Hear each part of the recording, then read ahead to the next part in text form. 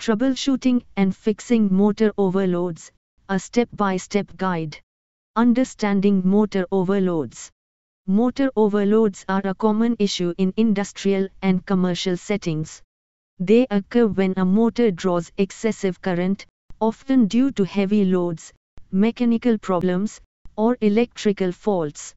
Recognizing and addressing overloads promptly is crucial to prevent equipment damage, downtime, and safety hazards. How to identify a motor overload? Visual inspection. Look for signs like burnt insulation, smoke, or unusual noises. Temperature check. Feel the motor casing for excessive heat. Overheating is a common indicator of overload. Circuit breaker trips. If the circuit breaker protecting the motor frequently trips, it might be a sign of an overload. Motor performance.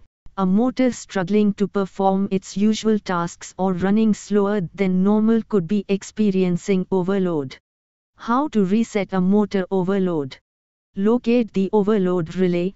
It's usually a small, rectangular device mounted on or near the motor. Identify the reset button. It's typically a red or black button labeled reset. Press the reset button. Once you have located the button, press it firmly to reset the overload relay. Monitor the motor. After resetting, observe the motor for any unusual behavior. If the overload persists, further troubleshooting is necessary. How to test a motor overload? Use a multimeter. Measure the current draw of the motor while it's running. Compare the reading to the motor's rated current. If it's significantly higher, an overload is likely. Check for faulty components. Inspect the motor, overload relay, and associated wiring for any visible damage or loose connections. Consult the manufacturer's manual. Refer to the motor's documentation for specific troubleshooting guidelines and recommended procedures. Preventive measures. Regular maintenance.